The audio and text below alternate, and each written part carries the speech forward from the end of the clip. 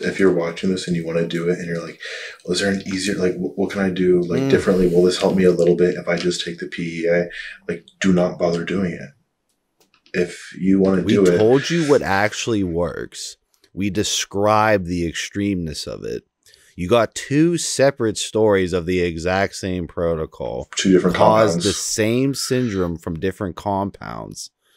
We both sit here on a Bible saying that we're pretty much back to normal, right? Yeah. We're not 100% in the fact that we can kill ourselves in the gym yet.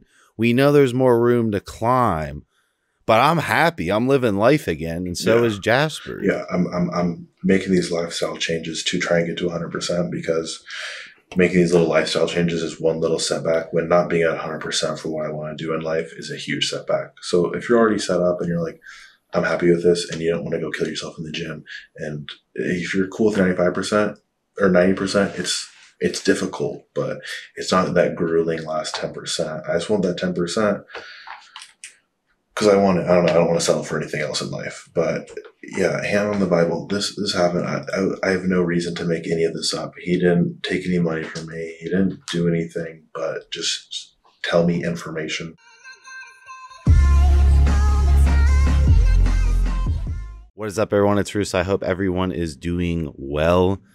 PFS Recovery Podcast number 2 with Jasper. So I met Jasper along the way, introduced him on my personal journey.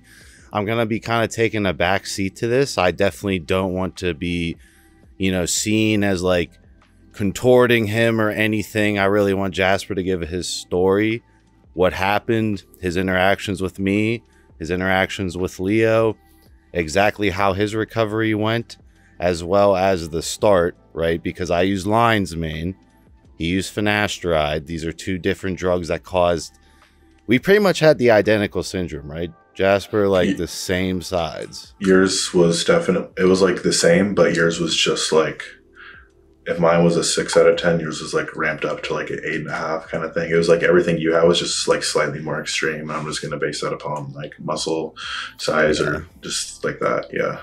So go into like your initial discovery of finasteride, your education before taking finasteride, as well as like what happened after.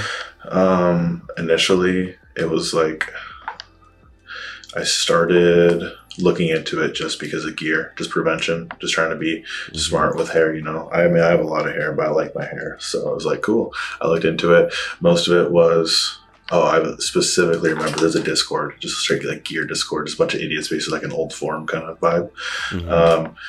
And they had a finasteride tab, and there was one guy in there that had it, and everybody just bashing him, dude, just being like, dude, your hormones are just messed up. Like, go balance. You don't know how to balance your hormones. Like, dude, you're an idiot. Like, it only takes away 70% of DHT. You're blasting. You're gonna have way more. Like, you don't know what you're talking about. I was like, okay, dude, these guys are idiots. Then I did watch Derek when I was younger for sure. And he's on the pro-fin side and is like, if you're getting sides from it just because your hormones aren't balanced. So in my mind, it's like, I'm pretty smart with my hormones. I know blood work, like I can figure that out. It's not gonna be a big deal. Like I'll get this dialed and it'll be prevention. And 25, 30 years from now, I'll be like, cool, I kept my hair and I'm huge, like dope.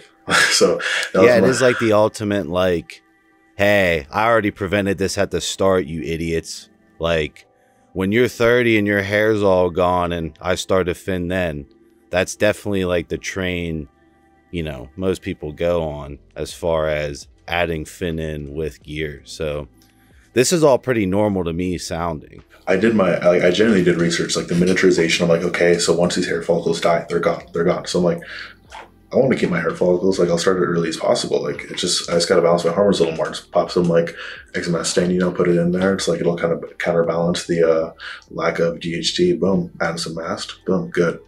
Not good, but as far as getting into it, so I started. I just got some generic from like India or something. I still have it actually. Yeah, I don't know why, but I should have put it like up on that little empty shelf back there. That'd been sick.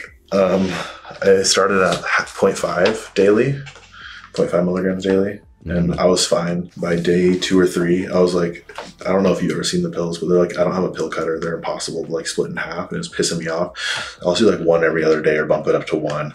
I didn't get that far. I bumped it up to 1, and like immediately the next day I woke up and I was like, whoa, dude. Because like I went from 18, I just turned 19 at that point, like freshly 19. I was like 19-year-old, you know, on androgens, you know, up here, mind state, everything, wake up every day, ready to murder the world. And I wake up and I was like, whoa, dude, like something's weird. Like what's happening?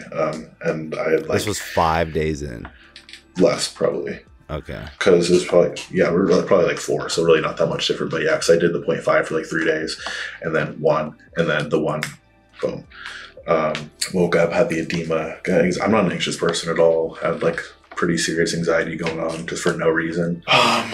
Go to the gym. I'm just like, that was a horrible workout. Like, I don't know what's like going on. And I guess that was my start with it. And I was like, oh no. And then I was, of course, I'm like, okay, well, my one variable is finasteride. I'll just take it out whenever. Like, it's probably just messing up my hormones. I don't want to deal with trying to balance this because this feels horrible. So I just stopped it right then and there. And that did not help.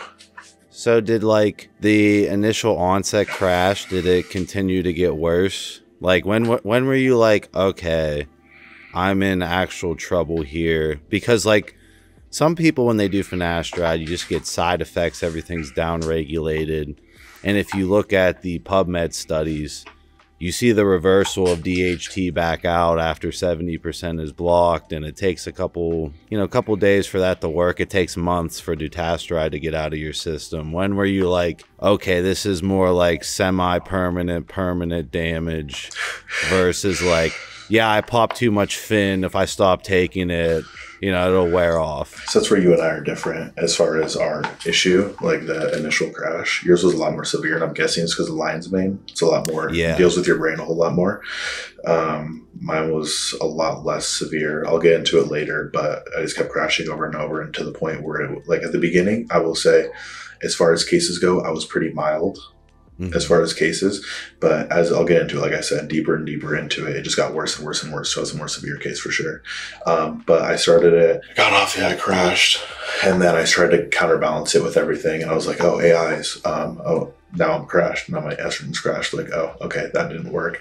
And then my estrogen built back up, and I'm like, I still feel horrible. And that's when I went and got blood work immediately. And I saw I'm pretty sure I saw my prolactin was high.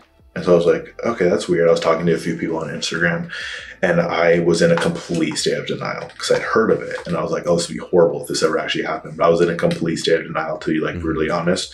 I literally thought, I convinced myself that I had hyperprolactinemia, and I had a tumor that was railing at my prolactin. And so I started popping P5P like crazy. I literally got Caber, I got Prami, and I was convinced in my head, I'm like, I don't have this. This is fake. So I was convinced in my head that that's what the issue was. And I think part of me knew that that wasn't it. And then that was like, once I had my brain, I was like, dude, this isn't what it is. Like, you are stuck with this. I remember I've never had like an actual panic attack. Like I said, I'm not an anxious person, but I was sitting scrolling this stupid PFS Reddits, or not Reddits, but forums, and reading all this stuff. And I was in my bed, and like dude, I like genuinely, I like curled up, and I was like shaking. Like I was like, bro, I'm 19 years old. Like, why is this happening? Like, and that was when I like realized, I was like, this is bad. Yeah, those forums are definitely brutal. And fear-mongering. I mean, I was data collecting in them, and like I can separate my emotions pretty well, but like, man, like imagine logging in constantly and it's hard not bitching to about killing yourself like every day in those forums. Like, not much productivity as far as like data really was in there. I just wanted to see what everyone tried. Those forums are all the same as like every other like gear forum or whatever. When it's a bunch of guys, it just turns into like a, for lack of better words, like a circle jerk for each other. Like, oh no, poor me. Like, please, other man, comment and validate me. And that's all it is. It's just who has the worst story, and you're just reading the worst of the worst, and nobody actually be like, yeah, we're all screwed. Like, this is God's for life. Our lives are ruined. And so that's with my head in that like broken mind state of anxiety and panic filled. It was just too much for me, and I just freaked out. So, okay, so you like came to acceptance that you had it. what were your symptoms after like the acceptance? Like, you're a 19-year-old, you should be fucking anything that moves, you know, crazy high energy, high vigor.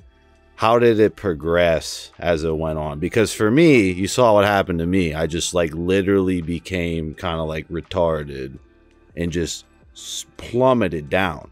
When I talk to some of these Finasteride guys, it just seems like this gradual, you know, kind of demise. That was physically, I'd say, my crush. That's what I was. I was literally going down, but mentally it was, dude, it was every single, if I got up early, I don't know about you, but if I got up early, I was like extremely like anxious and suicidal. Like, if it was weird, I don't know what the reason was. I don't know if it had to do with like aloe, my brain relaxing, be able to kind of reload everything. But I was extremely suicidal and anxious. And if I woke up early, and at that point I was working, you know what job I was working? I was working a really tough job, getting up early. And so that would happen, the edema everywhere. I'd wake up. You've seen the videos.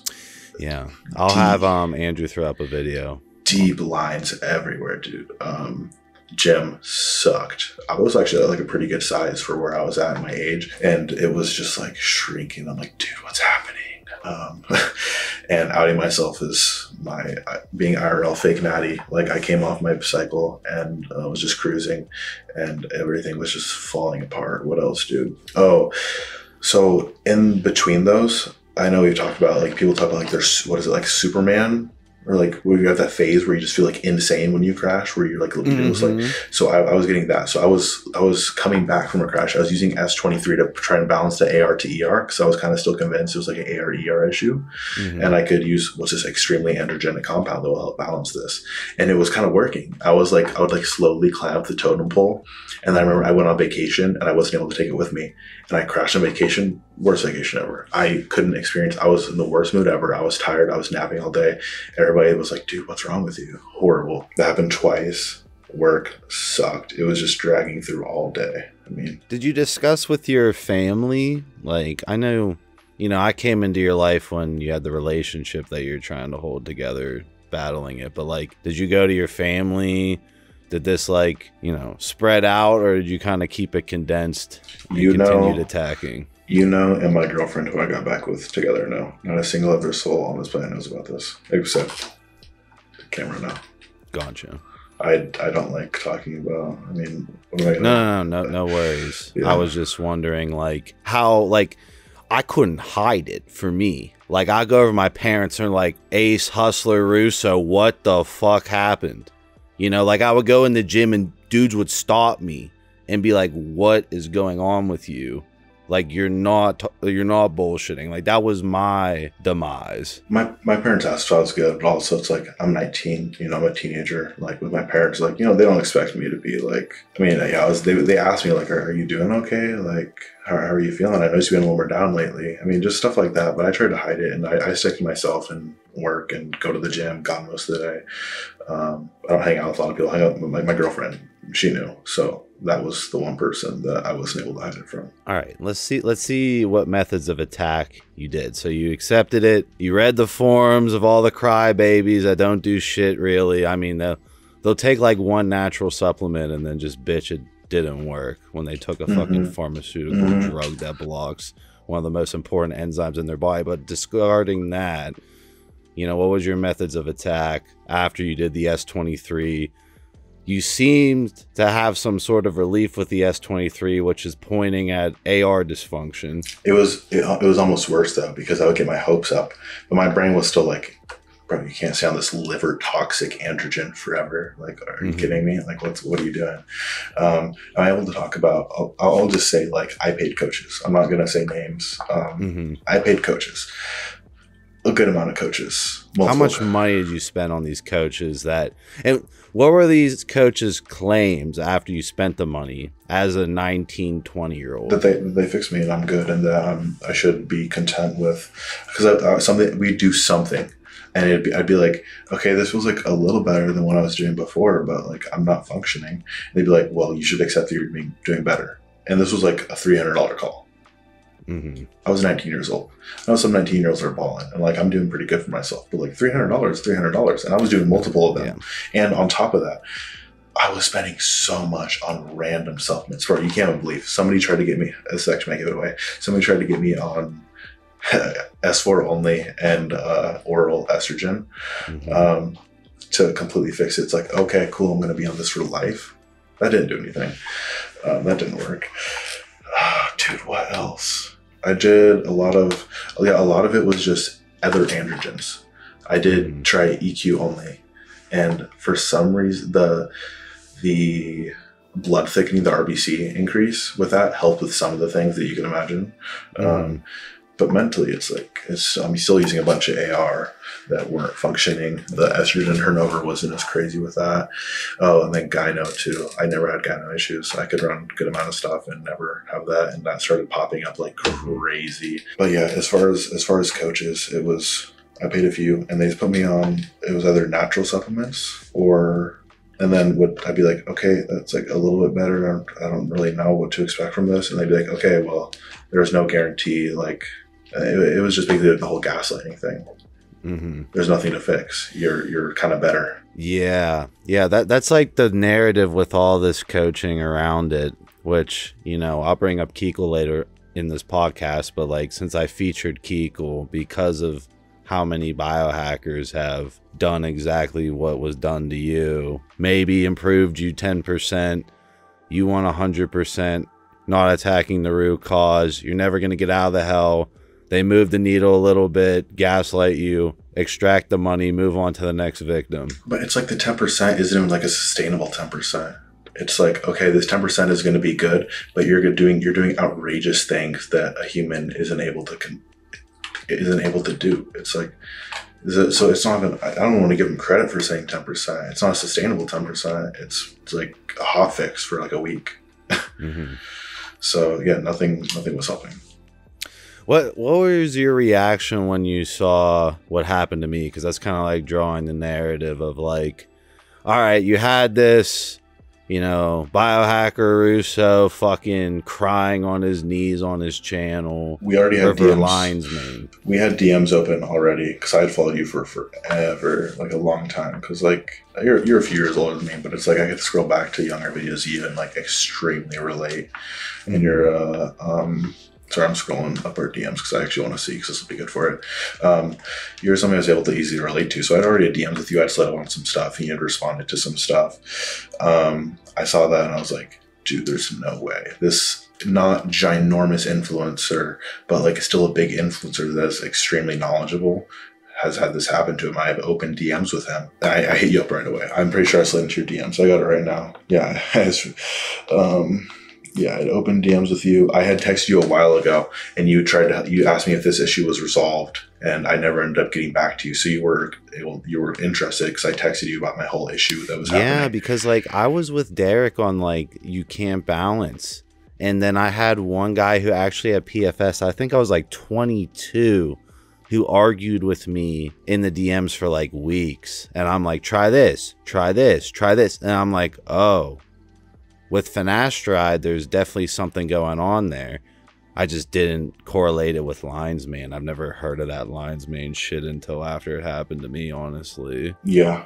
So you asked me if it had been fixed. So I sent a whole paragraph through your the open DMs. And then I got back to you late, and I'm not like shitting on you. It just never got answered, which is fine. And then I slid up on March 23rd. Is that what that is? That was after a year of me having it, about a little under a year. And I said, I have it, because you're responding, you posted something about having post-Lion's mane, post-Fan, post-SSRI syndrome, and you responded, you can reverse it. And then you started sending me PubMed studies, and from there, we started talking about the Leo stuff, and you're like, okay, here's my WhatsApp. Let's talk, dude. Yeah. Go into your interactions with Leo, how that happened, what Leo was like. The GOAT. Rest in peace, Leo. Really brutal. I was like the biggest fan of his podcast with Boston. I probably listened to every one like 4 times, to be super real. So I was a big fan of Leo, and I greatly respected his knowledge on everything. just like a textbook of his brain was at least a textbook, but it's also he's able to present it in a way that was understandable, you know. Yeah. So I hit him up. I sent him an email, and he got back to me. Hey, here are my coaching prices. Blah blah blah. Here's much for a call. And those respect, like I understand why, but they charge out the ass. It was like $1,000 for like $500 for like a call, or like $1,000 for a call. And I was like, dude, I am a super broke college student. If you can give me any information to help this, like, or I'll try, I think I said I'll try and save up, but if there's any information you can give me now, like, please, is there any way you could help? And he goes, and he literally responded like immediately. It was like, I didn't know you were hard on finances. Here's my WhatsApp. I don't charge my fans, not fans. He didn't say fans. That's scummy. I'm not trying to put it out there. I don't charge my supporters that are hard on finances. I'll try to help you. Here's my WhatsApp. Text me right now. And from there on, if people have seen the past video, those voice messages were him. He read pages on pages. He asked for my full story. I sent him everything. He asked for pages, and he read it all that night and sent me those voice messages, and we were talking. He was helping me through the entire thing for absolutely free, zero charge. While Leo was struggling behind the scenes because he was a recovering alcoholic during the time of talking to you. I remember discussing with Tony how Leo's mental health and personal health was doing, and he finally got over the alcoholic shakes and was already helping you for free. When the other coaches that didn't do anything were taking all my money, he was like, oh, you're hard on finances? I know what this is like here. So Leah really confirmed what I thought about the AR RNA dysfunction. We both met and we both kind of cringed over the fact that we had to possibly do sodium valproate based on Leo's recommendations. Just go into what your thoughts were back then. I remember when we first met, we both didn't have a dynamic like this, a dichotomy like this at all. We could barely like communicate with each other from how our personas were so destroyed. This is very interesting compared to our first call, how this one is going, especially your persona, because I never knew like you got to see the old me before castration. I never got to see the old you. It's like a whole different person is here right now. Yeah, our like brain dead first call. Remember I was working and we were calling, and you were just telling me, because like respectfully, I'm like good with what I do as far as hormones and stuff, but I'm not educated like you or somebody like Leo is as far as being able to read studies, analyze them, and really understand full breakdowns of everything. That's not me at this moment, at least. And you were talking to me and I was like trying to get a grasp on it, and you were kind of telling me what you had read so far and your thoughts on it. And you're already looking into HDAC inhibitors, and Leo confirming it with him saying HDAC inhibitors. We started just talking about that. But yeah, those calls were like brain dead calls. They're bad. There's zero information being retained, to be honest, through all that. So yeah, that was funny. At that point, I didn't really care what I had to do, to be like super honest. It was seriously every morning I'm getting up early for work. I'm like, seriously, bless her. Like I was texting my girlfriend every morning. I was getting up for work. Like, I can't keep doing this. I can't keep doing this. Like, I'm a happy guy. I'm not depressed. I'm not anxious. I have a good life. I'm happy now. But back then I was like every morning, like, dude, I want to kill myself. Like, I can't live like this. Like, in my head, it's just blaring as soon as I wake up. Panic. My body feels wrong. My mind just feels like it's being like crushed between a wall.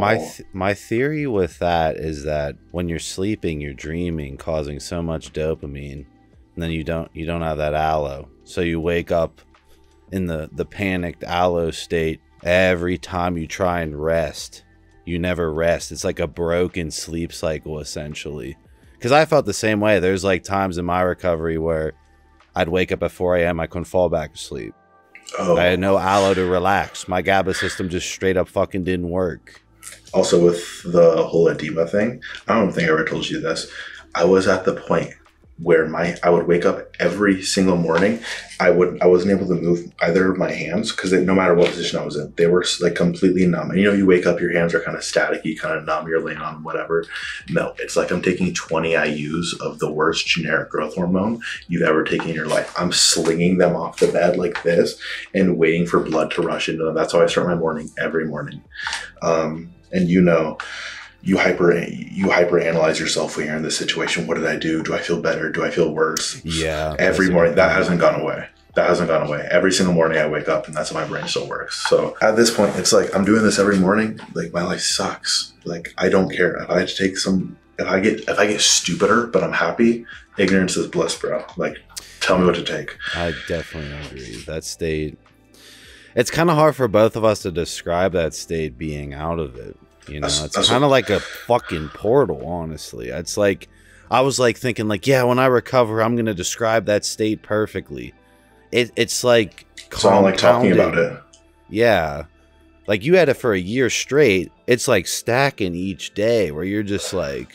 I want to get into this real quick before we get into recovery stuff. So like I started out more mild and it was like livable at the beginning, to be super honest. I'm not sitting here and be like, I was horrible at the beginning, but the more it went on, I crashed and I crashed and I crashed. And I was like regular life is here. I dropped to here. And then every month, pretty much, it'd just be new side effect. Every other side effect was increased. Everything. It just kept getting worse and worse and worse and worse and worse and worse, to where it was just like, bro, I have a whole lot of time to live. So that's why it's like when we get to this point, it's like you have to take these crazy drugs. I'm like, dude, I don't care. Am I gonna keep doing this for another like 60 years? No. It's like, respectfully, my ego's getting crushed every single morning I wake up. Like, my brain doesn't function. My body doesn't function. I'm fighting myself every morning to even get out of bed and function. Like, I don't care.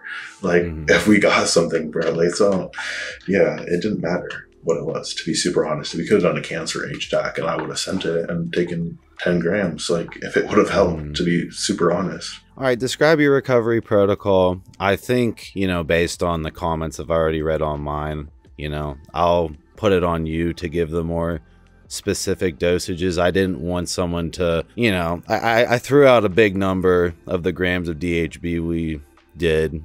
You know, if you want to be more specific on what you personally did, you're not a biohacker, you know, it's just what you did. I can say it? Yeah, I would go more specifics. Am I going to get in trouble here? I don't know if this works.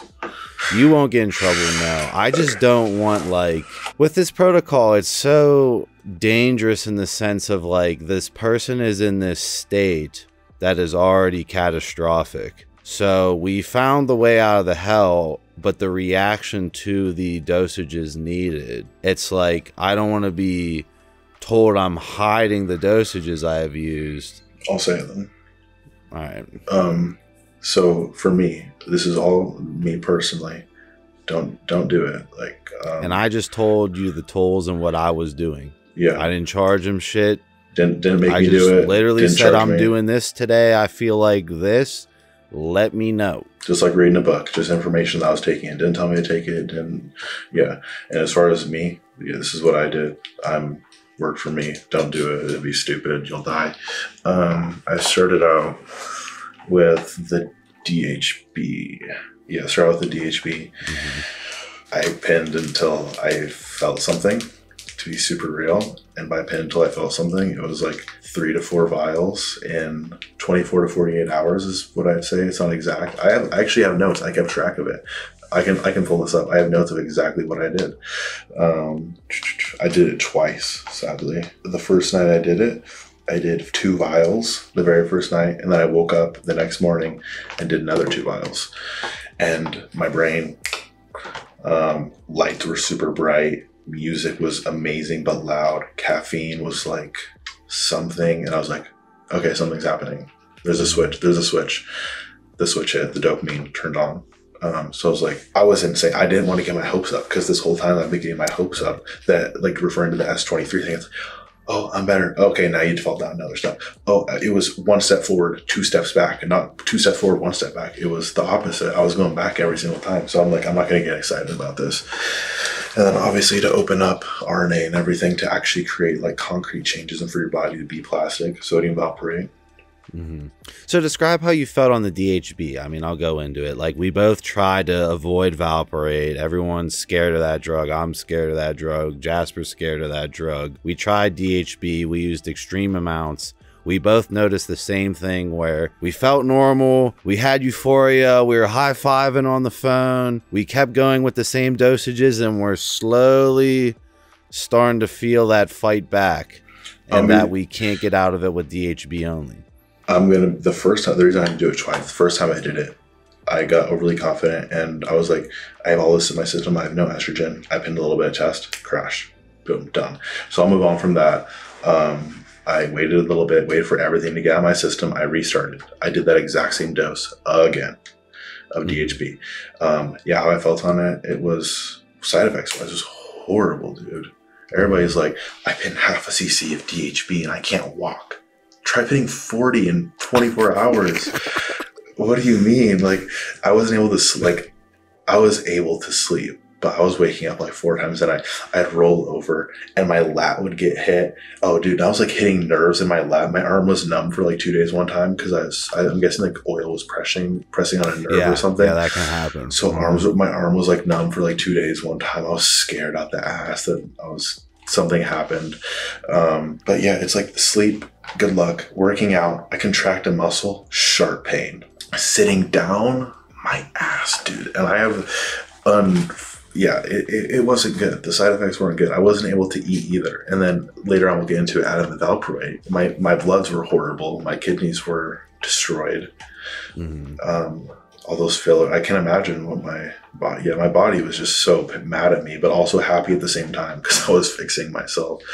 Do you want me to get into valproate or? Yeah. So we mentioned that DHB is the most painful steroid to pin. When we throw out that dosage, it's not like shooting up a bunch of tests. It's extreme. It's crazy. And it's like the post-injection pain of DHB happens like 2 days after you pin it. So you're like, oh, I did a good job pinning that. 2 days later, you're like, holy fuck, I can barely sit. I can barely walk. If I bump my shoulder on something, I fucking scream and yelp. And I was the crazy one injecting around my dick, so you can imagine that pain. My tear ducts ran out of tears injecting that shit. You know, I'm just painting this recovery how it is. Me and Jasper can both joke about it because we went through this bullshit and it worked. But it really is that fucking insane what we did. Yeah, it's not funny. It's not like, yay, you're not thinking, yeah, I'm recovering. No, you're like, everything hurts. I forgot that. Yeah, it's like you pin it, you're like, oh, cool. Like, I'm feeling pretty good. And like, that wasn't that bad. Like, this is good oil, bro. Like, I got a good source. Let's go. And then next day, you're like, oh, this kind of hurts a little more. Second or third day, good luck. Good luck. So I wanted to do, because valproate, like you already explained, GABA slams up GABA, which lowers dopamine. So I'm like, I want to make sure I feel this switch. I need this switch to happen before I open up my RNA. So I waited on the valproate until I felt that switch. As soon as I felt that switch, started valproate, 500. And in that state, like genuinely, 500, I liked it. I was a fan. I was a big fan because you're just an idiot. Like instead of worrying about everything in my life being just full of stress, anxiety for zero reason and just hating everything, I'm sitting there, I wake up, I stare at my phone, an hour and a half has passed and I haven't thought about anything. Cool. Like, that's awesome. Like it was cool for a little bit until you up it. And Leo said, like, he didn't tell me about any of the sides. It's not hitting on Leo, but he included none of the sides. Dude, he makes that shit out like it's a fairy tale. It'll fix all your traumas of your previous life, blah, blah, blah, man. It is a magic drug. Like I'm with you, like 400, 500. You know, I'm like, okay, if I had a headache or needed to relax, fine. The minute you, like Leo said on those voice messages, like, you need to push above 750 for it to even fucking work. I'm like, man. Yeah, and then I go and look online. I'm looking at what the psychiatrists are using for like mania 1 patients, like bipolar 1 patients, and they're using 2.5 grams total a day. I'm like, so 2.5 grams can be tolerated theoretically. Yeah. So this is the dosage range, and this is already the insane side effects of just getting to 750. Yeah. So it starts off good, and then he's saying like, yeah, just wait a week.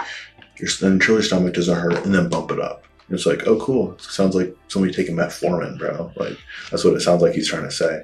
It's not. It's you bump it up, and you're like, Oh, my stomach really hurts, bro. It's a really weird, like, cloudy mindset you're in. That's the best way to describe it, in my opinion. You take it and you're just cloudy and just out of it. And it's like I bumped it up, I think, to 750, 750. I was like, okay, cool. I'm just puking. Dude, that was the first thing I noticed. I'm just throwing up everything. I eat, and my kidneys are already killed, so I have no appetite. I'm forcing myself to eat like 1 to 1.5 meals a day, probably. And I'm just puking up everything. I remember I started to notice like this, like weird, like sweating, like that somebody should get on being on that many androgens. So like I was like, something's happening. Like my body temp was like all weird up and down for sure. But as far as side effects, yeah, 750, it was just puking. My brain was just half function, just zombie mode for sure. It's like honestly hard to recall completely that era. I guess not an era, that's a weird word to use, but that time point, that timeline in my life, it's difficult to remember because there was so much going on. I feel like my brain kind of blocked it out, and I was just a zombie, to be super honest, with puking and not eating, toxic zombie. And we both didn't know if it was going to work when we were at that stage, and we were like destroying ourselves.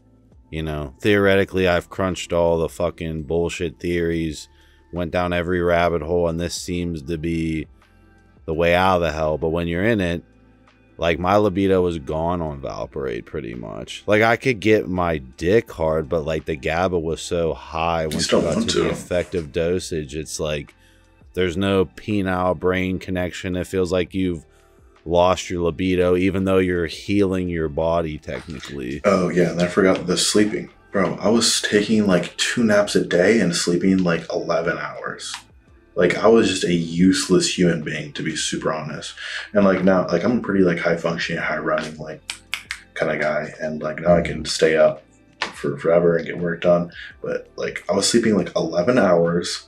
I'd wake up, I'd like maybe eat something, do a little bit of work, be tired, take a nap, try to go to the gym, take a nap, be up for a few more hours, fall asleep for 11 hours. It's just zombie mode. And that's the thing, like you were saying, you don't know when you're on valproate, it's blocking everything that would tell you that you're getting better.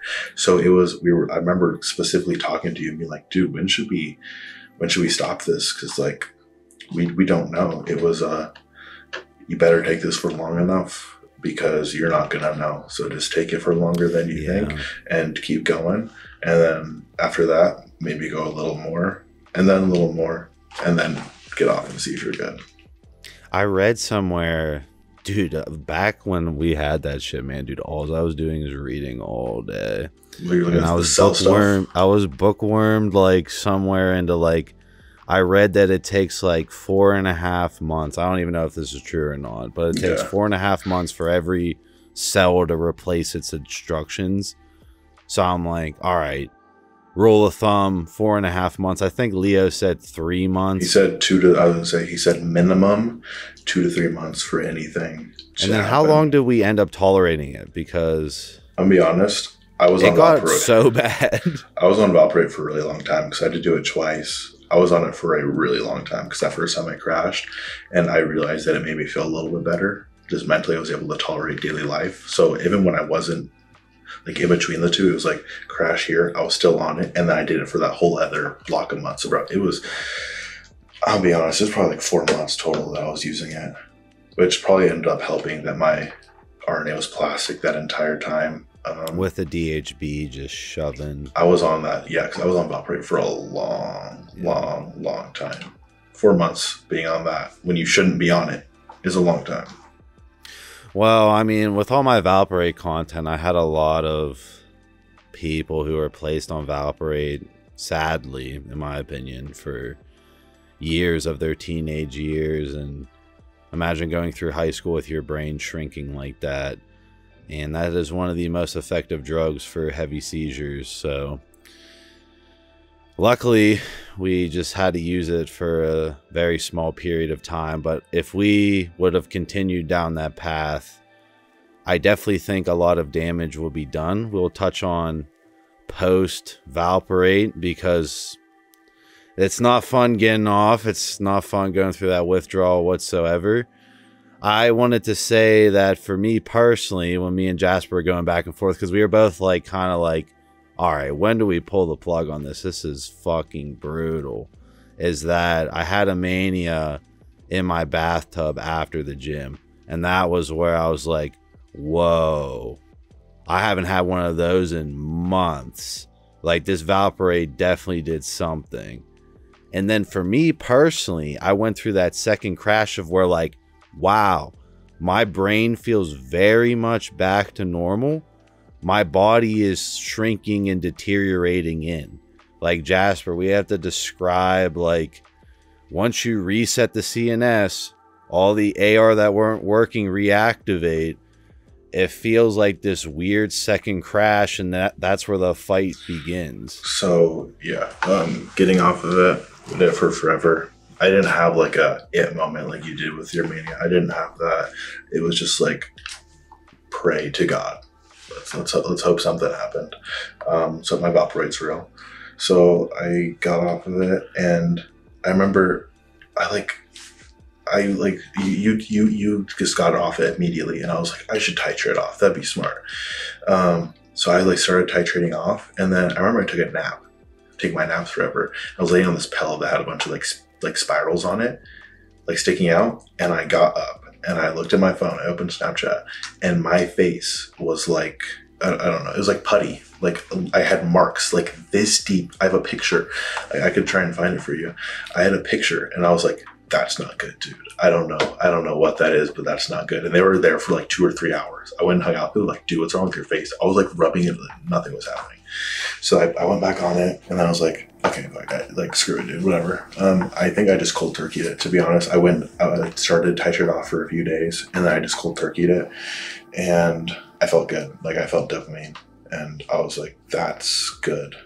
Describe your withdrawal, because I think our withdrawals were very different. Obviously, I'm bipolar too. Like, it was like I had a stacked up hypomanic phase that were brutal episodes for like weeks on end.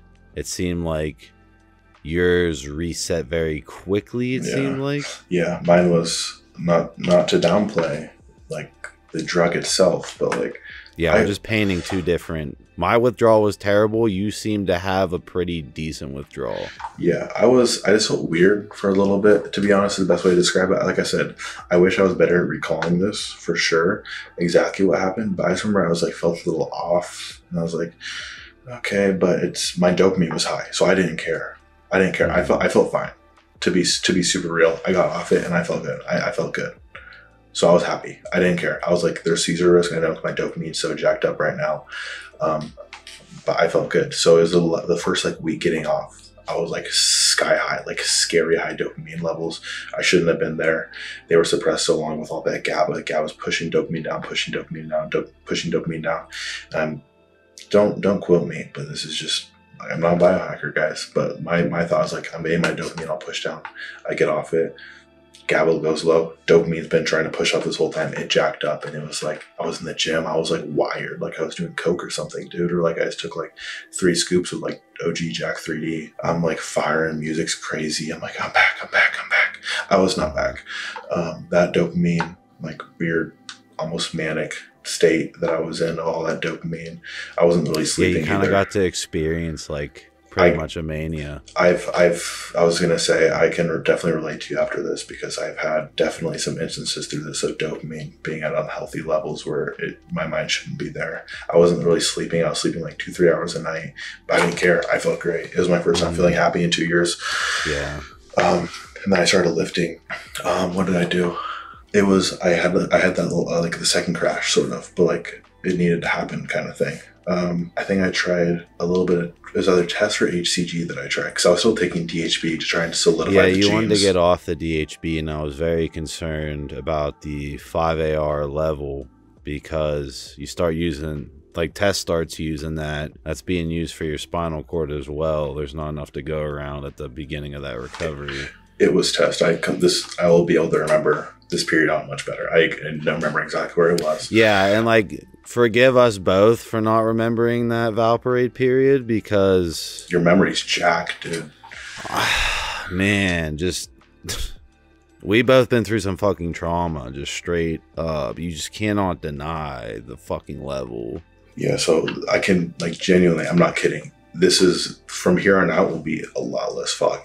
I much better remember this. So I did the test, and I didn't crash, but I got symptoms, and I was like, okay, I can't do that. And this is where the PEA started to play in. I don't want to think about this. My pockets hurt so bad after this entire phase we're about to talk about. They're still hurting from it. I'm still recovering from it. Just thousands of dollars. Like, so I start lifting, and I wake up the next morning after lifting. So that crash, I kind of waited it out. I just kept using DHB. I didn't have anything using my AR. I go and lift, and I wake up the next morning. My head was just pounding. And I'm like, okay, I'm gonna go take a Tylenol, dude, and have some coffee. I don't know what's happening. Didn't go away. I started texting you, and I think you were further ahead than me and had experienced this. And you're like, PEA, neuro is some kind of neuroinflammation or something. I was sweating. Sweating. There's no GABA to offset. Like, your central nervous system is spread so thin that your brain is literally in neuroinflammation. And like Jasper described, we both felt really great after not feeling dopamine for so long. Even though our dopamine was jacked up, we both like wanted to go back to our normal lives.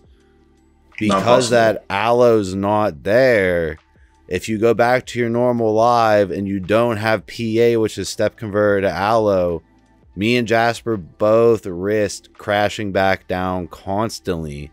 And this is where like the yo-yo game really becomes very serious. And I remember Jasper calling me. I'm like, yeah, you know, this is the real fight. It's crazy how much suffering it is before the real fight commences. And also, before we move on from valproate, I want to add in, I was the rudest human being alive. My fuse was this. My relationship got ruined. An amazing relationship. Everything was great. It got ruined. And it was literally, you're a different person. I don't know about you, but I was just straight jackass. Like, I couldn't tolerate anything. I was just rude. I didn't care about anything. I think everyone knows how fucking psychotic I was based on my Instagram stories at that time. I was roasting everyone. Dude, yeah, you don't care. You just get angry at everything. I was running, and yeah, it was really bad. So I just wanted to add that in there. If you're like, I'm taking valproate, and I just broke up with my girlfriend, and I hate her, and I hate everything. No, that's not you. That's not you. Yeah, it's your personality rewiring after you just jacked it the fuck up with GABA. That's still happening. Your whole brain chemistry is literally going like that every day as you're adding in inputs from your life. I'll get into that later, but I definitely still having like personality and just me being me issues after all of this, to be honest. But yeah, getting off of it, the neuroinflammation stuff was like probably the most brutal part of this. To be super, like, I think it was almost worse than the DHB, in my opinion. Migraines all day. I work out too hard. If I work out too hard, it's going to put me 3 days, 72 hours out. You can't have a job and do this. If you want to recover from this, to be super honest, good luck. Like, if you have a day-to-day job. Yeah, you definitely need almost a caretaker is how I described it in my thing. I mean, we are very resilient males. You know, I'm trying to paint this recovery to the males that are theoretically going to attempt this very accurately. Like, Jasper is a fucking soldier. He's a fucking trooper. And we were constantly facing new adversity fighting out of this. Like, we thought we were through the clear after valproate and that it was smooth sailing. Then I almost wreck my car because my dopamine's fucked up. Then I'm like, I go in the gym, I squat like an idiot, fire a bunch of dopamine. Then hours later, I'm on my like fucking bathroom floor, unable to move, or I'm gonna crash. Like, you have to be sitting on tons of either Allopregnanolone drops, PA, and have that ready to go to offset that, and not do that much with your life and slowly yo-yo out. So much PA. Dear God, every bottle's like $60, and you take like half of it just to feel this much better.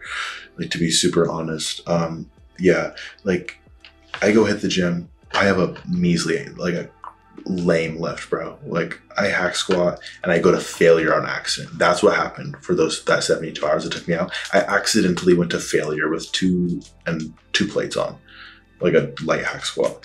I accidentally went to failure. It's like, that was harder than I should have gone. I know I have to keep it light. All right, we'll see what happens. I was house watching for a friend. Thank God my family didn't have to see me like this. It was 3 days in the dark. I was trying not to eat food. I was trying not to have caffeine. I had to eat. I had to have some caffeine or else I'd get a different kind of headache going on. So I was laying in the dark. I was trying to sleep all day. Head pounding, sweating, dizzy, my heart. Okay, at one point, I remember we specifically talked about this. I ate food and had a little bit of caffeine and was watching TV. And after I ate all the food, after already having a headache, dopamine. Right. I stood up, I started sweating, I was dizzy, and my heart has never pounded so hard. I thought like I was like getting ready to like genuine. I'm not trying to like play this up and be a big tough guy, but I was worried that I was gonna have to call somebody and be like, because like my heart was beating like it was insane, dude. That was the scariest point of all this. I didn't have a lot of issues on valproate and DHB health wise. I mean, like that I could feel my blood say differently, but like just pounding. I started sweating and I was like, okay, dude. I sat down, I turned the lights off, and I put a cold towel on my head and just laid there for about 4 or 5 hours until I fell asleep. So that's the worst of it, though. That was, what would you say, like at least for me, is like 3 weeks of really bad like headaches like that. Yeah, I think it was longer for me personally. I think it was like a month and a half of like you said, like I would be nervous to eat a lot of food.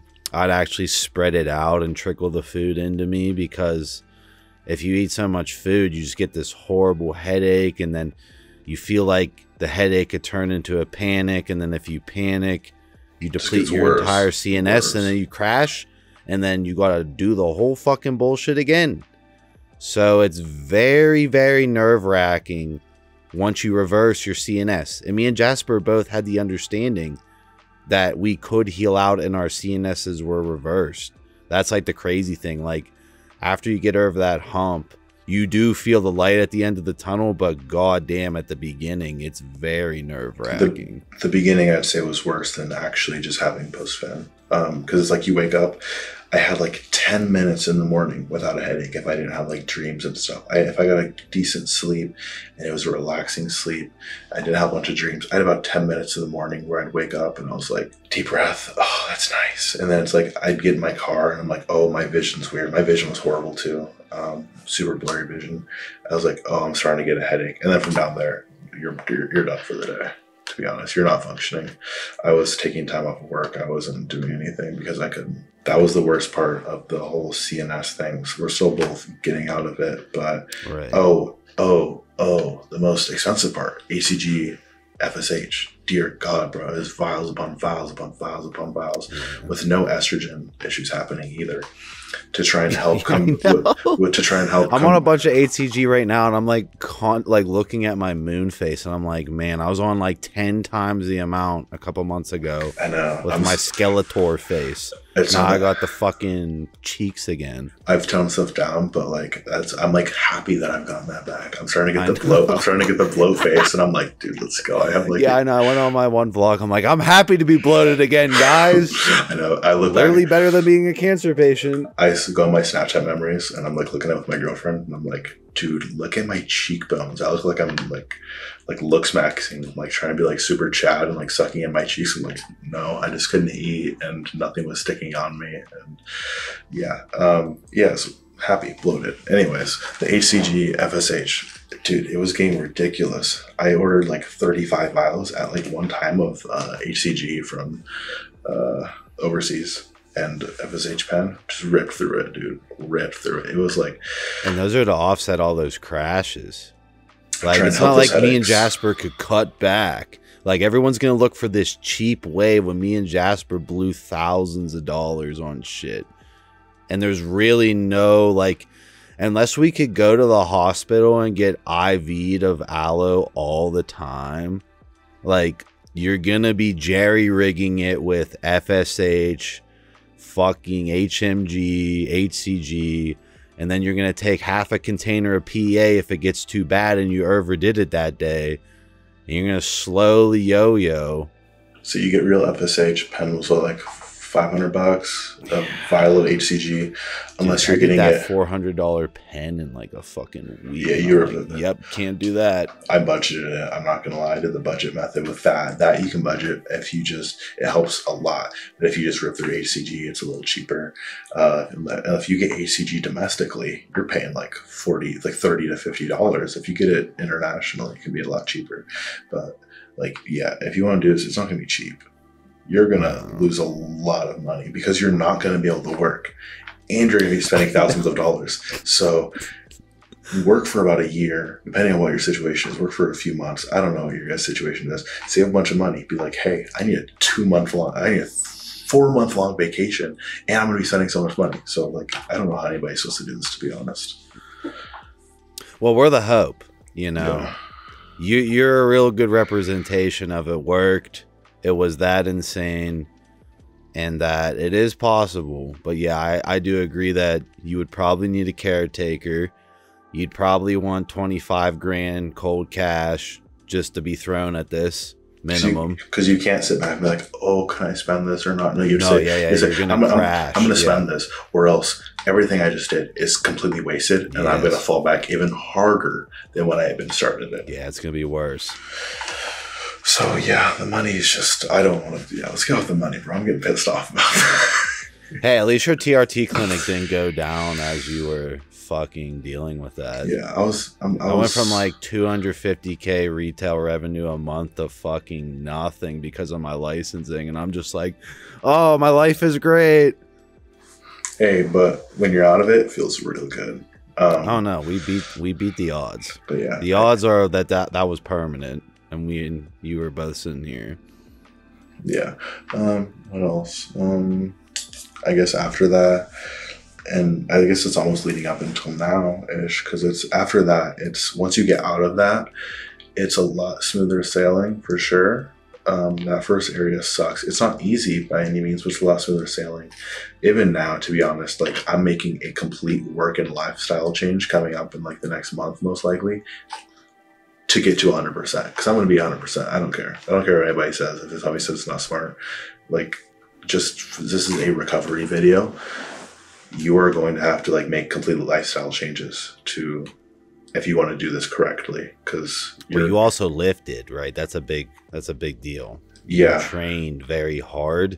You gave the CNS a lot of cues of like, holy fuck, I need to adapt.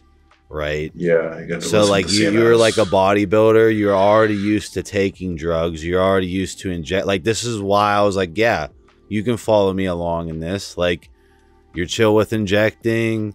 You know the dangers, and you're going to be willing to train the CNS if we fix it. Because I think what most people, like, if they get to that point, they'll be so scared to do anything.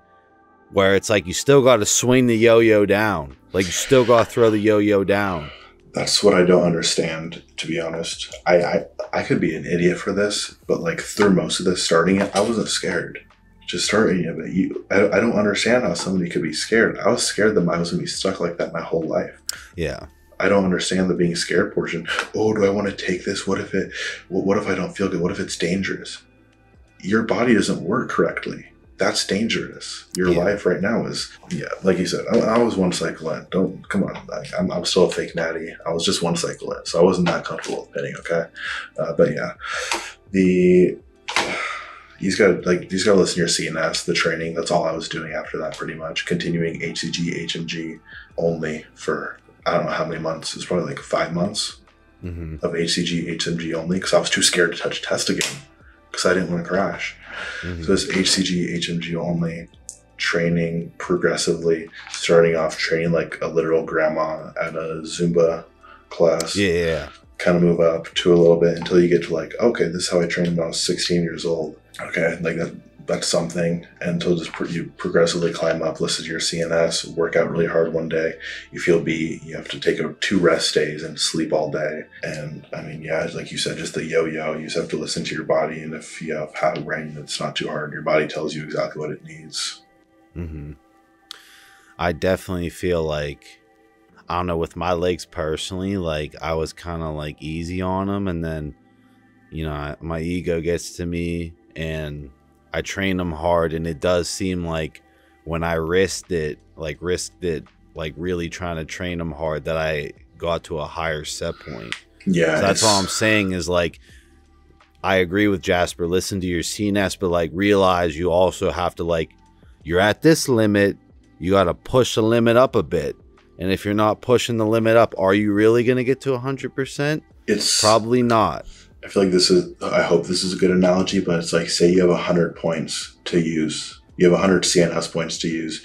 You use 50 of those, you're only going to reap, 50 points extra to add on, right? But if you use 99 of those and you get really close, but your body is able to recover out of that, you're able to stack on another 99. It's like, I don't know if you kind of understand what I'm saying. Yeah, it's like the harder you go, if you're able to recover out of it, the further you're going to recover. It's just brutal to try, and it's a dangerous game to play.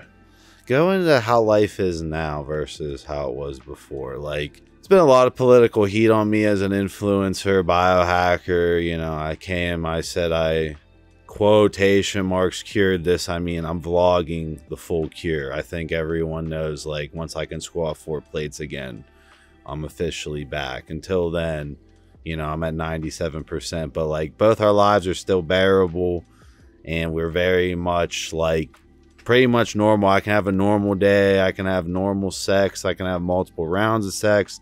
I can have screaming orgasms. I can get horny randomly with thoughts. I can taste food. I can feel dopamine. I can smoke weed. I have sugar highs. We're just like naming normal shit that like doesn't happen when your body doesn't work. Dude, yeah, people don't realize, like, we haven't even really gotten that far into it. Like, when you have post-fin, you wake up, you're like, I'm so tired. Oh my gosh, I need some caffeine. Let me go drink some coffee. That made me more tired. What? It's like, like there's like, I would be driving to work at 5 a.m. and I drink like one of those 7-Eleven like red line, not red line, but there's a certain one that's like super high caffeine. I drink it and I'd get more tired, and the more I drank, the more tired I'd get. So I'd just be at a point, I found a point where I have a little bit of caffeine so I wouldn't get a headache, but it wouldn't make me too tired. Like, that's ridiculous. So for now, I can feel caffeine. I stayed up like almost an entire like 24 hours straight just chugging caffeine. Great, my caffeine works. That's a blessing. Lifting wise, I'm still getting back there for sure. I'm not where I should be strength wise or physique wise. But it gets better linearly. If you can dedicate time, if you can like basically sit on your ass all day and use every single ounce of vigor and energy and neurosteroids that your body has and throw it all into a lift at the end of the day after relaxing all day, you can get to 100%, in my opinion. But it's like we say, most people can get to 90 because most people can't do that. Most people aren't living your position or my position where it's like a self-employed position. I can stop working and financially I'm fine. But most people can't do that. 90% you can, but like to get to 100, that's what you have to do, to be really honest. Personality-wise is what I want to talk about. I'm not the same for sure, and it sucks. I'm not as nice. Leo talked about stuff like this imprinting on you. And events like this happening, and your body, it imprints on you and changes who you are. And to be like super real, I've had a pretty easy life. I've never had anything like this happen to me. And I think this has genuinely changed me, and it sucks, and I don't like it, but I'm living with it. I'm out of it. Is it just like the edges of the trauma? Like you have some edges now, you know, those won't leave. I'm just not as like honestly, I'm not as nice. Like at all. I'm just kind of like, I feel like I'm a jerk sometimes. It bothers me in some positions, and others it's kind of nice. I'm just not as nice. It's like almost like that valproate persona who I was during that when I was kind of a jerk has stayed. And if I'm like recovering or I'm like take a step back to go too forward, that step back, I like go back to that person, and I can feel that happening, and I'm saying stuff and I'm like, dude, why did you say that? And it's like kind of scary a little bit, to be honest. I don't like that. I was a pretty nice dude before. And relationship wise, it sucks because I feel like I'm tutoring people sometimes. Personally, that's the one thing that I'm worried I'm not going to be able to make go away. his personality, the new personality. Yeah, Yeah, that's like the trade-off with it for sure. I'm glad you touched on this because we did open up all our RNA, and that all adapted around that trauma event of both of us struggling to get out of that. I mean, you could say like it was like us being teenagers, like, you know, going through some traumatic, like ancient times when there was like sword fighting and shit. Like we were 16 with our genes open, like going into that level of stress constantly. And that's what that valproate and DHB combo did when you're in that state. So there's definitely some sort of like fighting edge that comes after it. I've had other near-death experiences before this. So like, it's just like another edge for me. So I know like younger in your life, this is like the first traumatic thing 100%. And you're really noticing that edge. I think it'll, like, you're blazed now. I think it'll ember in time, and you'll like your edges later in life, you know, that you've been through shit, and you'll notice the cushy guys as they age. You'll see the difference, in my opinion. But I wouldn't hyperfixate over the new persona. Like, you still are very young and can adapt it whichever way you want. It's just kind of more like set on those settings that you don't like. Yeah. And like, I'll take responsibility for everything. I'm not trying to say like, oh, it's controlling me. Like, I'll take responsibility and say I can control it, but I don't like to live my life on double thinking every single thing I say before I say it. I should just be able to talk, you know, and it's like, it's me. Yeah. But that's the thing. It's like, I feel like I do have to hyperfixate on myself, and I still do that. That's another thing. I still wake up every morning and think, okay, what did I take? How do I feel? How did I work out? How do I feel? I don't know if that's gone away for you, but it hasn't for me. Every morning I wake up and I'm like, okay, I had a hard workout yesterday. I'll probably be a little bit depleted. I should probably rest today. I should probably take this. I should probably take that. And I just hyperanalyze myself, and I'm like, I'm really emotional today.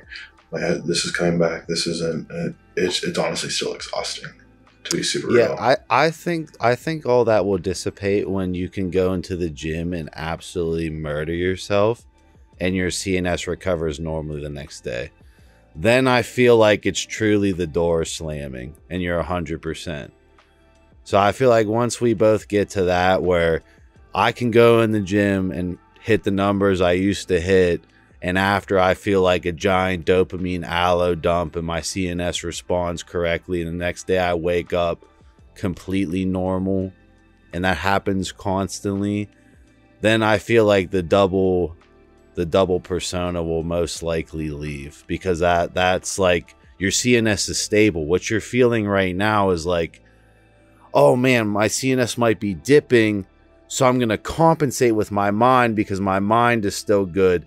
And it's like this kind of thing where you are hyper analyzing, but I do think it will go away. Yeah. And like, the thing is, we really don't know. Yeah. We don't. Nobody else like has genuinely documented this. We don't know. So it'll be fun to see. Not really fun, but it'll be interesting for sure.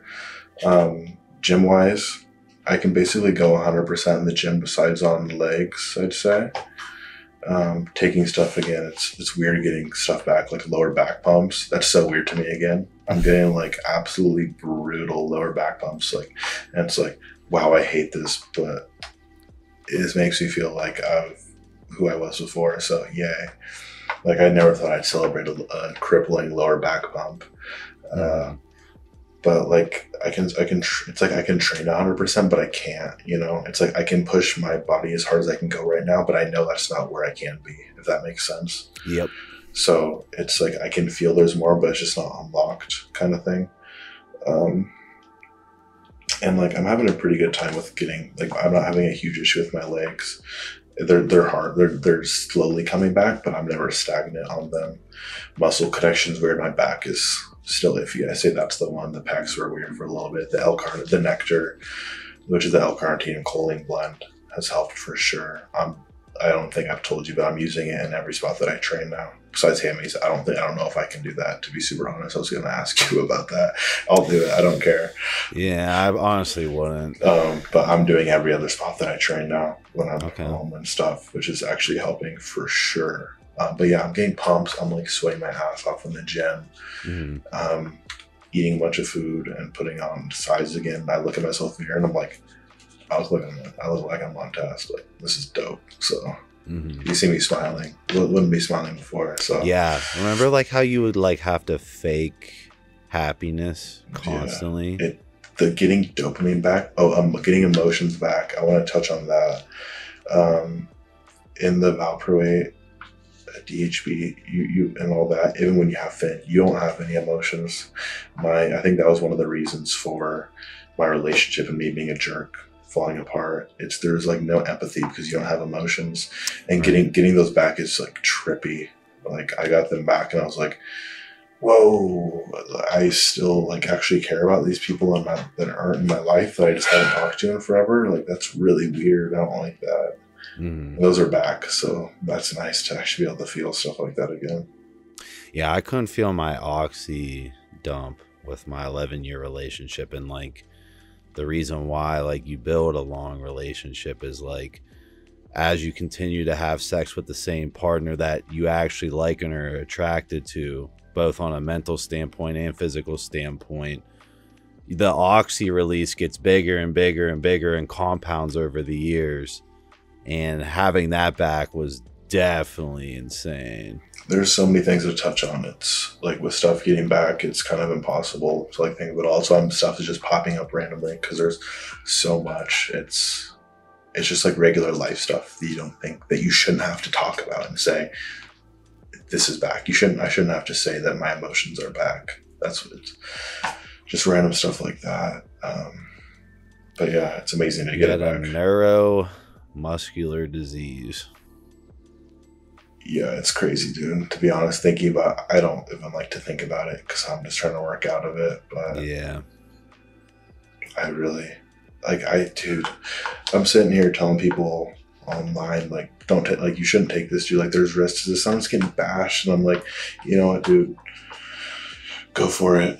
Like, yeah, I'm lying. I'm lying to you about having this. Yeah, everybody on YouTube, like, we're lying, guys. This is so much fun. I love LARPing as having a disease for attention. I don't get clips. Why did everyone think I did that for attention? I had all the fucking attention. I had like the most momentum before that happened. I just like ruined my image by faking it with that. It was just wild to me. Yeah. And then they're like, oh, well, Russo's on another bipolar manic episode where I'm literally like, guys, I'm like, that's not a bipolar episode. This is a fucking like that frequency change is bipolar. Me being a fucking vegetable on screen isn't a bipolar episode. It's just like, oh my God.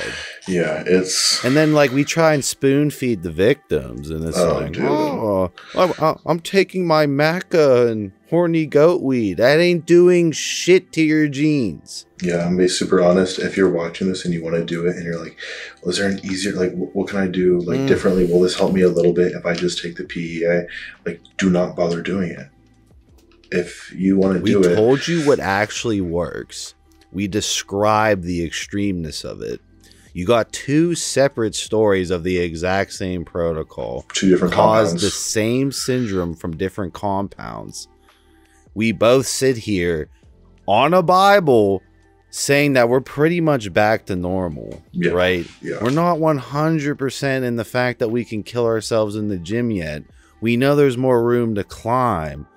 But I'm happy. I'm living life again, and so is Jasper. Yeah, I'm making these lifestyle changes to try and get to 100% because making these little lifestyle changes is one little setback when not being at 100% for what I want to do in life is a huge setback. So if you're already set up and you're like, I'm happy with this, and you don't want to go kill yourself in the gym, and if you're cool with 95% or 90%, it's difficult, but it's not that grueling last 10%. I just want that 10%. Because I want it. I don't know. I don't want to settle for anything else in life. But yeah, hand on the Bible. This happened. I have no reason to make any of this up. He didn't take any money from me. He didn't do anything but just tell me information. And he gave me the voice messages of Leo confirming my crazy rabbit hole theories. Yeah, it was just... This was a quantum event for us to get on camera together. We did it. You guys got to take our stories You go into the Reddit forums and describe this. This is what actually happened. If you want all the transcripts, I mean, Jasper can shoot them over to my editor and he can slideshow this whole video. But this is as good as it gets. No doctor is coming to save you. And like when I think about it, Jasper, what would they do? They'd make an RNA shot and then you'd still have to fight out of it. It'd be the same thing. You'd still have to fight out of it. It's like, well, I'm scared after like the like, yeah, that's the scary part, is what me and Jasper described when Jasper had to fucking lay down in his house, fucking trying not to crash. And that's what's gonna, like, that's the battle. And a lot of the other, so like you read other recovery stories, and a lot of them are easy. And I'm not saying they're fake. I don't know if it's because we're both like, compared to general population, we're both hypermuscular men who would have a lot of AR, and especially somebody like me. You did sports your whole life. I did competitive sports my entire life. I did combat, everything. So I was like up here as compared to general population. So maybe other people can do it easier. But why would we make up that it's this difficult? Like, I mean, I guess for clicks, but this isn't too great of shot content. It's a 2-hour-long podcast. No, this, yeah. It's not shot content. It sucks, but I mean, none of my audience gives a shit about this. They want me to shut the fuck up and move on. Yeah. So the people watching this, I'm making this because I actually suffered from that, and that was a life-altering experience. You know, like, this is the only reason I'm making this, and I'm showing Jasper to give you more hope. I don't get on the internet. I don't have a YouTube channel. I have Instagram, and he's like put me on it.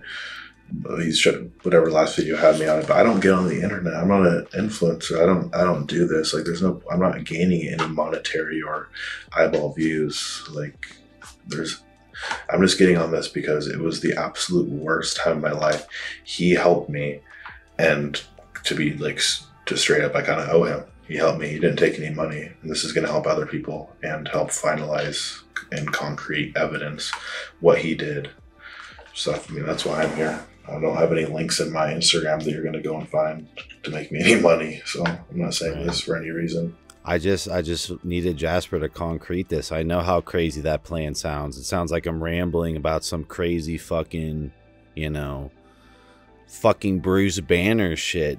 But it really was that fucking complicated of a jigsaw puzzle. I feel like Deadpool, to be honest. It's kind of cool, but like, yeah. And Jasper did the same jigsaw puzzle I did, the same moves. Literally, he had a little bit easier recovery because he had a little bit less muscle. The bipolar wasn't there for him. Still had alterations of his personality after. Definitely going to live with trauma for quite a while. But he can go and enjoy his 20s how they should be enjoyed. He didn't pussy out and live the rest of his 20s castrated.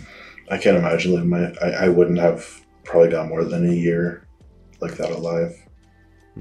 Past what I was already at. I couldn't imagine doing that because it would just gotten progressively worse till I was a string bean of a human, mentally and physically. Like, it wouldn't have been enjoyable. What do you think of like the hair loss drug community and their? I mean, I've waded in. Like, I don't think the hair loss drugs should be banned, but we have Keeps and Hims shoving this down every one of your generation's throats. Me included. All my ads are Hims ads. I haven't Googled this single. I don't look up Finasteride. At the very beginning, I looked up Finasteride stuff, you know, because that was an issue. I don't anymore. So, like, it's just my age, me. And, like, I like hair, bro. I have a lot of hair. I like hair. Like, yeah, I get it. It's cool. But I don't know. I don't, it's not worth the risk, bro. If you're that worried about it, oh, I'm not going to pull any girls. You're not going to pull any girls. I was the most insecure I've ever been in my life through that. And still, through recovering, I'm the most insecure I've ever been in my life. Women hate that. Guys that, so you think you're going to pull more women because you have hair if you're an insecure little, like, cuck? Like, no, dude. Like, it just blows my mind, people's like priorities. But if you think it's fake, then I guess I understand why you're like, I'm gonna take this, I'm gonna eat it like candy. If you think PostFin is fake, like, go eat it like candy and save your hair. But at the end of the day, a lot of the guys who slam fin, your hair's some people's hair will preserve like very well. but a lot of people don't. It's a great, it works amazing, but it's not a total miracle drug. Like, just go get a hair transplant, bro. Like, Finn isn't like it's their insurance. I don't know. It's not like insanely cheap. Just save up and go get a hair transplant eventually. Go bald, grow a beard, put a bunch of master on. Like, don't put a bunch of master on. I don't know. But yeah, their hair would fall out. Yeah. It's like a whole different set. Like, I'm performance biohacking. I like high performance shit. Big dick, big muscles, high performing brain, very calculated, hyperactive. That's kind of like how I like to do my biohacking. Quality of life. Right. But the vanity biohacking is as detailed as my performance biohacking. And then, like you said, you know, it starts with finasteride, and then, well, I'm not preserving the hair I want, or I'm not getting the results I want, so add in RU5AA41, add in dutasteride, add in minoxidil. You have edema of the heart, and then you have AR issues, you have Allopregnanolone issues, your brain isn't functioning right, you're throwing research chemicals that are going systemic onto your body. I'm not one to talk about research chemicals, to be honest, like, after all this, like, whatever. But it's like, it's the same thing as bodybuilding. At the end of the day, it ends up being more for men, to be super real. Like, bodybuilding, like, girls like guys that have muscle. But once you get to 250 lean, and you have striated shoulders and quad veins, no girl's like, that's so hot. It's the same thing with a guy. It's like, a guy's gonna look at a dude with a lot of hair and that looks really good and has hair in his 60s, be like, oh dude, that's so sick. But with his wife behind the scenes, he's all insecure, he doesn't have aloe, he's like hiding behind this like this facade that just other men are like putting it up on a pedestal. But for women, it's like, the vanity biohacking is for dudes. Same thing with bodybuilding is for dudes. You're standing in trunks in front of a bunch of guys. Like, so if you want to do that, if you want to live a life for other men, then that's your route you should go. And I think the thing we both, well, at least for me personally, is like, my whole life, I feel like the path that I've been able to carve out for myself was from my crazy bipolar bravado. My bravado, my ability to be confident with people much older than me, you know, my ability to stand on my shit, that comes from aloe. I had a ton of it. You can see that dictated how my life played out. That confidence, that was turned off like a light switch. You can ask Jasper. I was beta as fuck, and cool, I'm a nerd, I can deal with it. But if you're going to save your hair and sacrifice your bravado, like Jasper said, girls like confidence. They like you, like, they like to feel comfortable around a masculine energy, which is your aloe, which the fucking drugs inhibit. It's just like one of those things where guys don't get I think a bald guy with a big dick and bravado, no matter how ugly he is, if he has money, status, a big dick, and bravado, no matter how ugly he is, how bald he is, I think he could pull a baddie. I really do. I really do. Yeah, but like, a lot of guys don't understand that, to be super real. So there's like no point in even, because like, most guys won't listen to it. That's why so many people are on finasteride. Most guys don't listen to it, and they think, oh, it's the hair, I'm gonna go bald. And it's like, if you're already that insecure, like, I don't really know what to say to you, to be super honest. I think it's because we both are combat experience. I really do think that like rewires your brain. I really do. Like, having the shit beat out of me definitely rewired my brain on how I view females after that, personally. People also don't just touch grass in 2024, to be honest. They just live inside on Reddit forums and looks maxing, and it just doesn't. Yeah, I agree with you. There's some people that can't be helped. I get looks maxing to an extent, but like you said, it turns into like this whole hypochondriac thing, which, and I agree with your comparison to bodybuilding. It's for men. What are we doing here? To some level, women like it. To some level. Once you get past the level and you're sacrificing other things, they're like, what is going on? Mm-hmm. Why is this guy that I'm hanging out with waking up, taking 3 pills and rubbing all this stuff on his head and putting and derma rolling his hair? Like, what's happening? It's ridiculous when you really think about it. I was trying to do it in the first place, side effect free, just maintain, you know, like, it's not worth it. It's not. Man, we can't even convince people that we're, you know, faking it. It's just ridiculous. I'm glad that, like, there's been such a stir this past year. Like, you see, like, the actual doctors. Like, I can't get the same views as a doctor. Like, their YouTube channel has the medical license, so they get all the views. Even Derek, like, he'll go on a doctor's podcast. It'll get, like, 600, 800K views instantly because YouTube lets it out because he's with a licensed doctor. Derek puts a video on his channel that, in my opinion, is better, and it only gets like 200,000 views because even though Derek's smarter than the doctor he's talking to, because of the fucking bullshit, it just doesn't make it out. It's just a system with all of it, which you already know a bunch about, and if you talk about it more, it'll get the video even more hidden, but yeah, it's just how it works, sadly.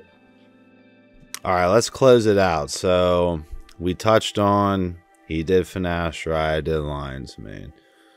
We both tried a slew of shit. Ended up being dihydrobonon plus valproate. That wasn't the end of the story. That's where the battle begins. After that, you're pounding HCG. You're blowing your fucking bank account on HCG, HMG, RFSH, Livogen. and PEA. Livogen, we forgot about Livogen. That's a big help after PEA. It goes in there between PEA and everything else. Once you're kind of out of that initial really crazy headaches, neuroinflammation, Livogen's a big help. Okay. Yeah, so once you reach a stable point, Livogen will move you backwards when you pin it, and then you'll end up a little bit more forwards. And I think I can speak for Russo in saying, no, we don't have a dose.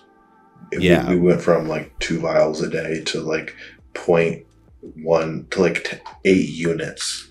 Like, that was the variation and stuff that I had used personally.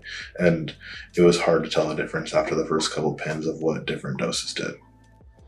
And you ask the doctors and they don't even. We're like patient study 0 on it, pretty much. Right. I have no idea what that's going to do to me. All we can tell you is that it helped. Yeah, like, I'm going to be so real. So much weird stuff has happened. I don't know about you, but after this, I have like a slew of gray hairs now. And so that's totally random. That could be completely separate. And it's hard for me to think that at 20 years old, I have random gray hairs after taking all this. So don't do this. I mean, we're obviously telling you something different, but it's not like safe. No, but it worked. That's the thing. Yeah. It's like, I've been really nervous about even releasing this, Jasper, as you know, because the level of danger we placed ourselves under. But I'm with you. I would have definitely not lasted on this, you know, realm very much longer, suffering like that, watching my whole life crumble, and my back was against the wall. You're a very young, you know, boy turning to man, essentially. Have your whole life ahead of you and you're castrated. Like, it was a very dire situation. That's why me and Jasper will risk getting on and talking about this extremeness, because we can both say that this isn't some fairy tale cure that you read on the forums where they're not actually better. We are actually better. In about a year, I think me and Jasper could both completely quit gear, PCT, become full functioning NAT. Like, our whole central nervous system will be functioning normally. But it's probably a year more of training to get to 100. I'm kidding. What'd you say? I said we don't want to do that, though. PCT? Yeah, I ain't never getting off fucking gear. But I'm just saying, like, the fucking, like, oh yeah, if I got a spinal tap, and if I take this SSRI on top of that, and I take Wellbutrin on top of that, now I'm cured. No, that's not a fucking cure. That's band-aiding it to a point where I'm like, where's the wound? It's all, you're fucking mummified. You shouldn't be happy. You shouldn't be happy with anything but what you were before. And if you are, then I'd say you want to live life, sure. But I don't see a reason why anybody should be like settling for less than who they are and who they should be as a human and how they should function. And you can get there. You have this hour and 30-minute long video describing it for you. Yeah, there's like four-ish hours total for these victims to do it themselves. You know, I watch Jasper help a lot of you out. It's not respectful, you know. It's not respectful to me as a biohacker that Jasper is sending me screenshots. Well, Russo said this, but stop arguing. We did what we did. We told you what we did. You want to modify the plan. You don't understand the actual science behind why we were doing what we were doing. I'm not going to make some, like, you know, fairy tale fucking thing that won't work. Jasper got scammed out of so much money from fairy tale things that don't work. I'm putting out all the tools. I showcased Jasper, who used all the same tools I used. Pretty much the same exact jigsaw puzzle. Those tools are fucking dangerous. Serious shit. There's serious shit wrong with you. You need to put it into your own hands. Nobody is coming to save you. Nobody. The fact that you have all this free info and you have 2 case studies. Blessing. It's just ridiculous. If I had all this fucking information when I'd be like, all right, I know what to fucking do. 7 months, it sucks, whatever. Me and Jasper didn't have that confidence. We didn't have any of that. Yeah. If you had this when Finn first came out 10 years ago, good luck. This is like genuinely between Russo and Kikel, the first like actual, like any amount of hope there's ever been. It's literally this, him and Kikel. That's it. And Leah like brought the root cause to life, you know. I was in an argument that apparently Leo should have got all the credit. Leo has super fans. I don't think Leo should have got all the credit. He didn't figure it all out. He figured out valproate, which is the key gem. But Kikel gave me and Jasper a ton of gems for our Thanos gauntlet. You need all the gems on the Thanos gauntlet before you snap back to normal. I'm a Leo super fan, and I have the information from him, and he probably could have helped me fully get back, but sadly he passed, and we had to do the rest ourselves from everything else. So there's no reason to be like, this is all him, when other people, Russo was doing, messaging me on WhatsApp all the time, studies and studies and studies and studies, and saying we should try this, we should try this. And then Kikel helping him and back behind closed doors too with everything. It's real good group effort here. So yeah, it wasn't just me. It wasn't just Leo. It wasn't just Kikel. It was a compounding of all the data that I sat and read like a fucking super nerd for months, and then hypochondriac told Jasper. I just read all day, text Jasper, and just going down all the data. So many compounded texts into this, given to you guys for free, no paywall. I'm not full of shit. I didn't pay Jasper to do this. I wish. And he's just coming on to say it how it is. Yeah. How you want to close this? Because people are watching this one to the end. You know these victims are on this. I mean, I know we're both going to get DMs after this and stuff, but there's nothing. I already got offers of like 10 calls after that video. Yeah. Yeah. Yeah, I'm going to take a break. You can use the tools me and Jasper used. I gave them all out. Okay? I quite literally said the only dosages that you would need to know, I've said. The HCG, FSH, Leo. We're just doing vials. Leo said that in the past. You gotta listen to those audio messages. He said those. And yeah, we didn't have it. It was just how much. I don't feel good. Give me 5,000 units. Like, right. That's all it was. There's no other. There's nothing. Is it safe? No. Let's just. We should end it with answering all the questions that we're going to get DM'd 300 times after this. Is it safe? No. What doses should I take? Go rewind an hour. What should I take? Go rewind an hour. Do you feel better? Yes. What else? Can you help me? I mean, sure, but I don't want to. But yeah, sure, DM me. And I mean, like, that's it. Like, every single piece of information you need to know. Can I replace this with this? No. No. Why? Because it's cheaper. Save out more money. Can I work during? Yeah, exactly. What do you think about this protocol that you didn't do? I don't think about it. The end. I'm good. I don't think about anything. I don't think about other protocol ever. I never will. I helped you. You didn't bitch at all, Jasper. Man. You know, like when I was sat in that hell, you know, my can event, like, oh, place Russo here, the penis biohacker. He needs to get his penis back. You'll definitely figure it out. Boom. Start figuring it out. All the rest of them, they just fucking have their hands out. It's like, nobody's coming to save you. Nobody came to save me or Jasper. We are soldiers. We definitely have battle scars after that. But we get to go and live the rest of our lives after the battle. And we can both talk about it and have a drink one day together in person. Go have a little lift, have a little drink, have a little Finasteride. I'm down. Yeah. I think those are all the questions we're going to get. What else would they say? I'm just trying to think. I'm still feeling this. Am I healed? We described symptoms. Everybody's going to have different symptoms. We didn't know. I still felt stuff. I didn't know if I was fixed. I was taking valproate. I was taking DHB. I didn't know. It's like, to be honest, unless you have something like him where it's like an it factor kind of thing, it's a guessing game. Part of it's luck, in my opinion.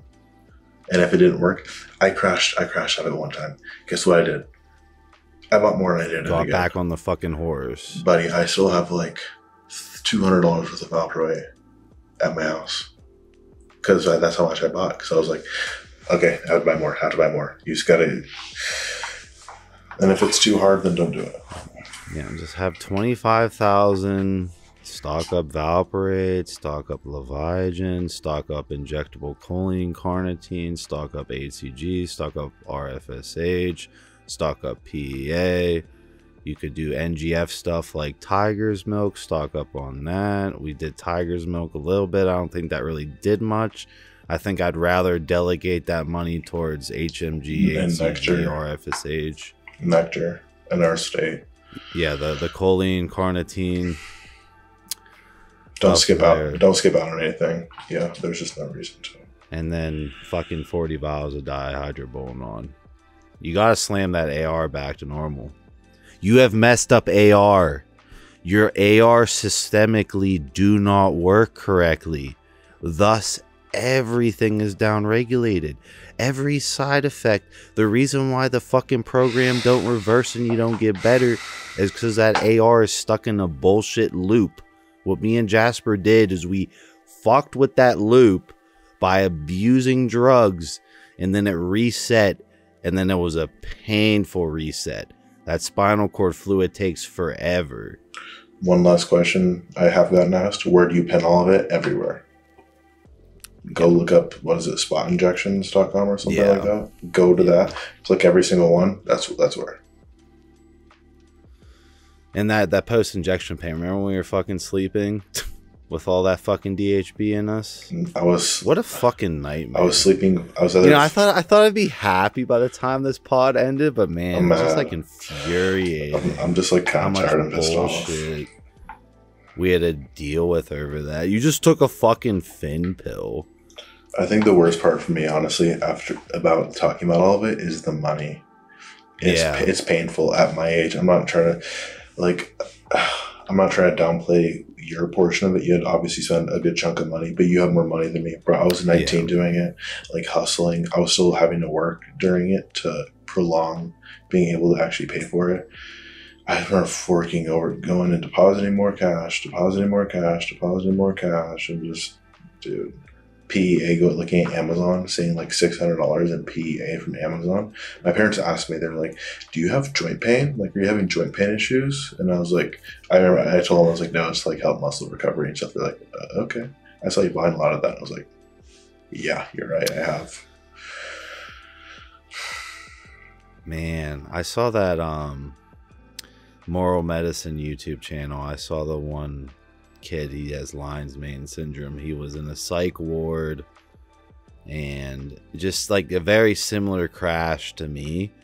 He has no muscle, he's not hypermuscular, so it must have been persona based, and it was one of those dramatic crashes again. He DMs me, and I think he's younger than you.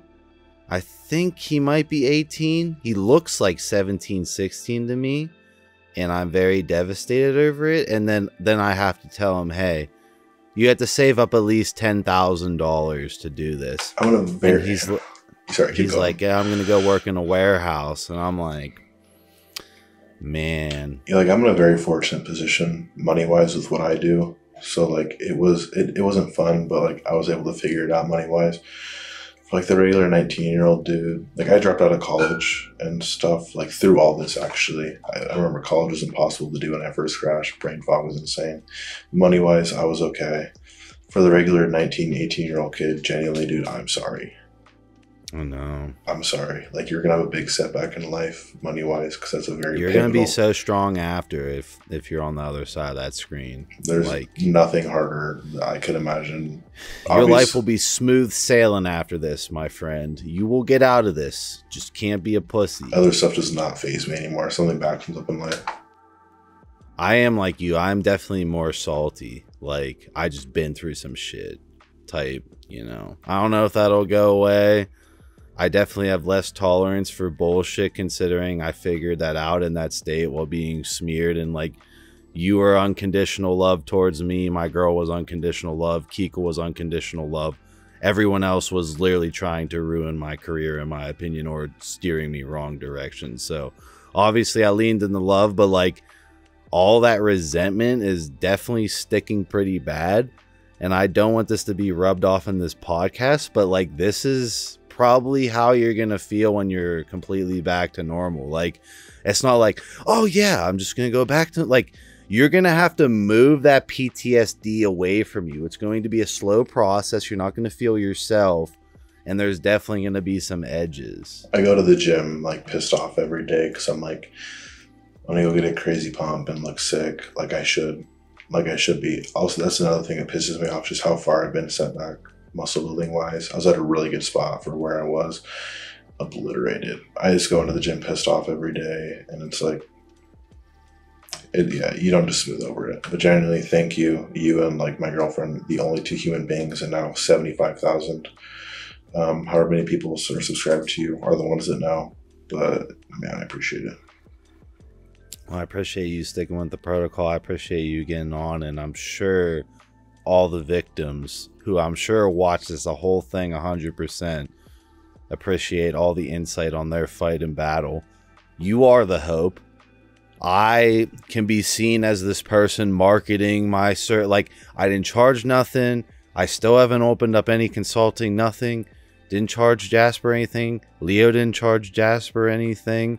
Leo is, or not Leo, you are back to normal. And Leo definitely weighed in on this. I want to credit him one last time because that is the meeting between us. Is that definitely some quantum entanglement of Leo brought us together. And that's the reason why we can deliver this fucking video to you guys. I think everything happens for a reason. Personally, it's kind of dark in some instances to think that.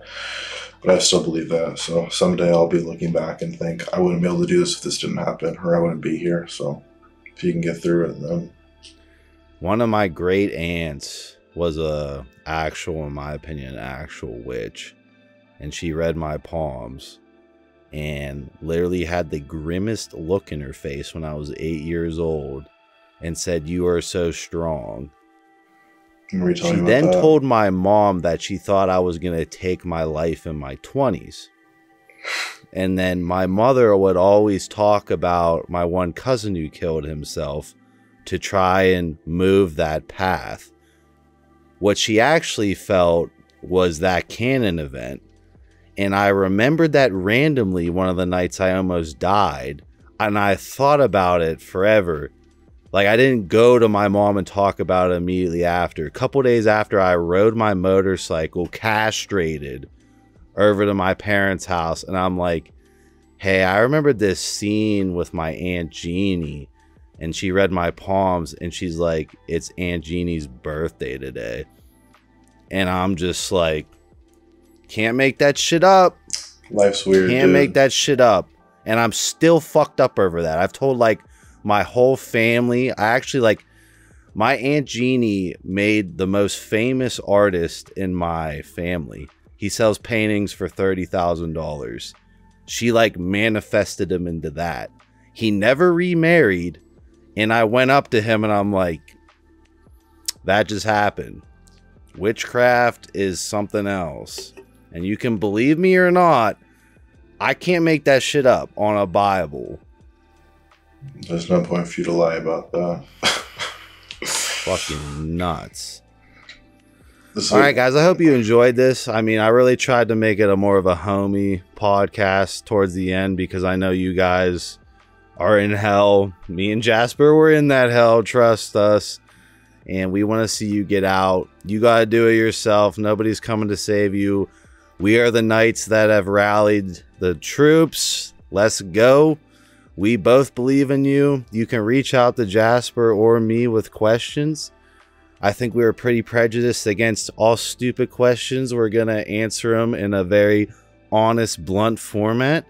We have helped a lot of people already. And we both know how many people didn't stick with that protocol from how brutal it is. We stuck with it. It was brutal. We got out of it. We can sit here after the battle and look at our scars. We want you to get to this position, but it's going to be a fight. I will see you guys in my next video.